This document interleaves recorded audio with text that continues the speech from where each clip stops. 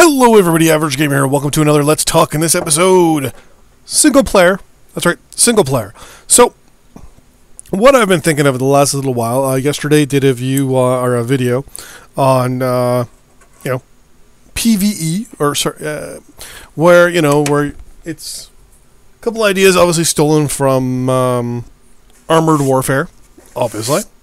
But, things I'd like to see integrated into Mechwarrior Online. Which then I thought, well, single player, right? I mean, single player would be kind of fun. How would they, how could they play, kind of slide in, single player into the game here? So I thought about it. Not long, not hard, just thought about it, and I realized there's a couple ways they can do it. One, and this might be a multiple part video, or just a long video. I don't know yet, but bear with me. So, first part about it is, obviously, have the ability of the person to have multiple different campaigns, meaning that have a generic campaign that changes month by month by month. Give it a different theme. Give it a different feel every month. We have multiple different factions, lots of lore in the game. Played it like that. Faction play. That map is huge. Tons of planets we can play around with. So, there you go. In conjunction with that, what I would like to see possibly is a dynamic campaign. Meaning that every match you have, or every mission, affects the next one. To the point where you have multiple outcomes. So, for example, on your first mission, the game, you don't pick your mechs, for example. It tells you what mechs you're going to have, and you can personalize it from there. But have different settings to your to our campaign. So easy gives you the base, the base rewards. Medium, obviously, or normal, sorry, will give you whatever rewards, and hard, and then elite, and veteran, and hardcore. Make it multiple different levels of hardness. Sorry, slight immaturity there on my end.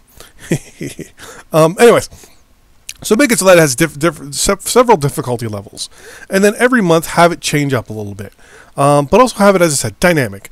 What I mean by dynamic is where in your first mission, it tells you have to, objective A, objective B, and objective C.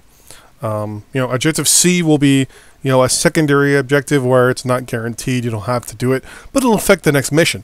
And associated with that as well. Say if you only get objective A but not B, and you technically lose the scenario. Campaign's not over. You get to continue. So for every scenario, there's a win and a loss scenario. There's a win and a loss. And that continues on. If you keep losing, you'll go to the far right of the campaign, if it were to branch out like a tree. So, start off and kind of go this way. If you win, everything immediately goes to the left. And gets harder and all that stuff. Now, what'll happen is you can have multiple different outcomes. Depending on your outcome is your final reward, right? So every match gives you, some C-bills, some MC maybe, experience, consumables, hell, even a mech at the end. But either way, it counts up, right? It keeps going up higher and higher and higher as you progress through the storyline. Now, all the missions pretty much are going to be the same. There's either the win scenarios, the loss scenarios, or the ones in between. There'll be branching ones to kind of get you back to the left a little further, or back to the right a little further.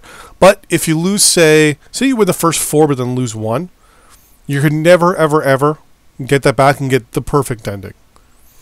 We'll make pretty much all the endings, it's pretty much, it's going to be good or bad. 3 difficulties, 3 different levels of good, and then 3 different levels of bad. And have them affect something overall, right? Have them affect the next month's campaign for everybody. Have it just a generic system in the background that just generates randomly a mission on one of the maps we already have. So that it's very easy. So that next month, when we have up the next scenario, it will look at it and go, well, okay, well, hold on. Last month, 50%, say 70% of people failed. This month, it's going to be a darker story.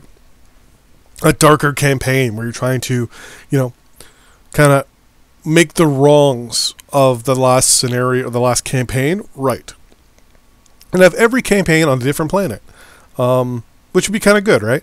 Not only have the faction play map, but have the campaign map as well. So you can sign up for a faction, though the campaign for that month is the same. What will happen is that faction could gain or lose a planet.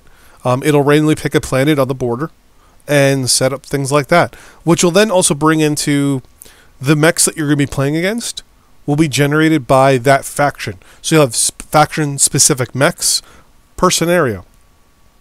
So there you go.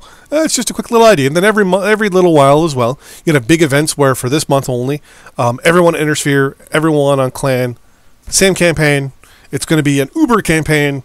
This is the outcome. If the Intersphere wins the campaigns, this is what they're going to get. If the Clan wins their campaigns, this is what they're going to get. Whoever has the highest winning percentage, wins whatever.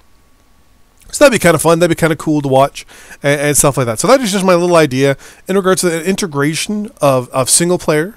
And then how it would end, obviously, is when you get, depending on the wins and the losses, you get, obviously, your rewards. So mech bays, MC, C-bills, all that stuff. But my thing would be to have it so that it constantly rolls over every month.